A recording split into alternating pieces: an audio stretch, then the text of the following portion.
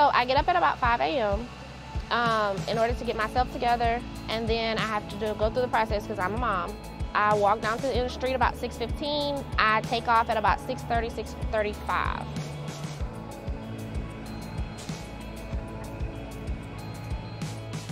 It feels like you never actually go to work. You know, it's like, because you get ready in the morning and you get in your vehicle, which my vehicle is a bus, and I'm driving. And then by the time I park my vehicle, I'm done. So it's like, did you go to work or did you just drive? I don't know. It's kind of, that's the thing that I always loved about it. It's like I went on this commute and then it ended and somebody paid me.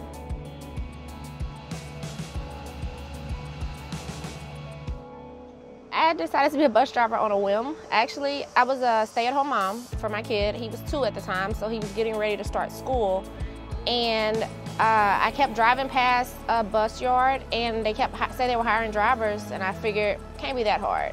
So I kind of gave it a try, and it was literally love at first drive. Good morning. I always tell people not to be intimidated by the size, because driving a bus, if you can drive a Suburban, you can drive a bus, in all honesty. It's just a matter of never getting complacent and always checking your mirrors. Once your kids get to know you and you build a rapport, it's actually kind of hard to leave a bus once you get used to it. Good morning. Good morning.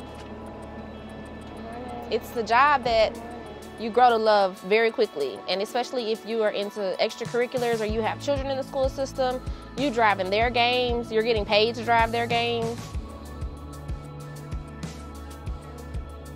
You become a fan of different events at different schools. It's not just one school. I'm not just a fan of my children's school. I'm a fan of other schools and even their rival schools and different events. You know, those are my bus kids. Oh, she's so nice and sweet. She's nice and caring, and she always gets us to school on time. She's nice and she's caring.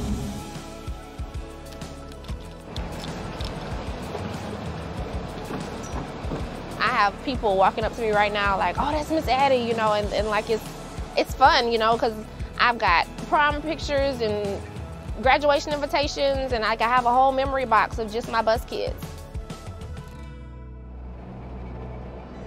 I'm fully loaded and ready to drop at about 3:15, 3:18, and from there I'm done at about 4 o'clock, 4:15. It seems overwhelming to learn that much stuff, but it actually is very interesting. If you want to drive this thing, how great is it that somebody's going to tell you everything about it?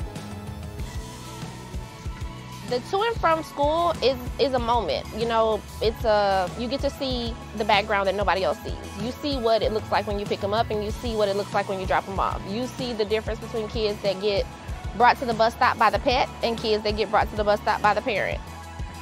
I like that she's caring and she cares about us, our safety, and gets us to school on time. When she tells me good morning, it makes me feel happy. She puts us in a good mood, talk to us, stop the bus, talk to us, keeps our bus clean. She's nice. She keeps us in a safe environment. She would never put us in danger. It's a job where it takes a lot of love because you're dealing with other people's children. So you always have to go back to the love and the compassion and the instinct to protect and take care, because at the end of the day, you are definitely driving some of the most precious cargo in the entire parish.